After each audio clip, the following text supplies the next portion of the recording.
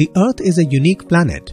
Its domain extends to a layer of air that surrounds it, containing oxygen and other gases essential for life on Earth. Another domain extends to oceans.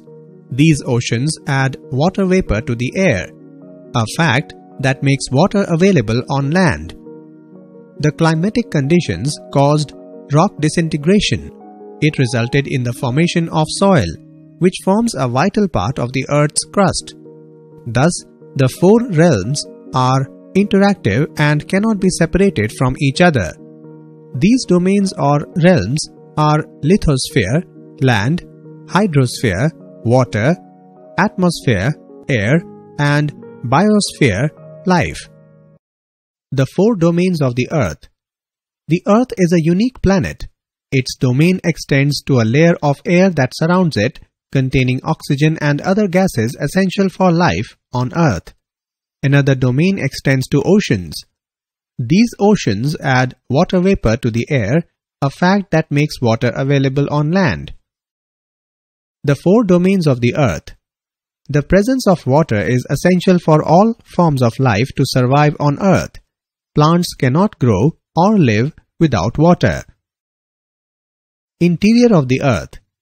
The interior of the Earth has three chief layers known as the crust, the mantle, and the core. Each of these three layers has two divisions. The crust, the upper mantle, and the core together make up the lithosphere. The lower mantle is in a semi-molten condition.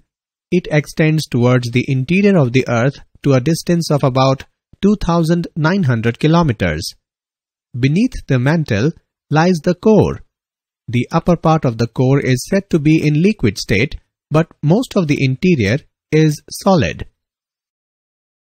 The continents. The continuous land masses of the globe are known as the continents. There are 7 continents. Asia. Asia is the biggest continent. It acquires about 1/3 of the total land of the Earth. Europe. Europe lies to the west of the continent of Asia. Europe and Asia are a continuous single landmass and is known as Eurasia. Africa. The second largest continent is Africa. The equator runs almost halfway through this continent. North America. It is the world's third largest continent. The continents of North America and South America are linked by a narrow stretch of land across Panama. This narrow stretch of land is known as the Isthmus of Panama. South America. The major part of South America lies in the southern hemisphere. The Andes Mountains, which is the world's longest range, and the river Amazon is the world's largest river, run through this continent. Australia. This continent is situated in the southern hemisphere.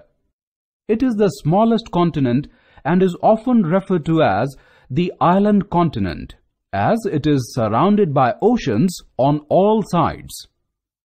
Antarctica. It is the southernmost continent. The South Pole lies at the center of the continent of Antarctica, and it remains covered by deep snow throughout the year. India has set up 2 research centers here, which are Maitri and Dakshin Gangotri.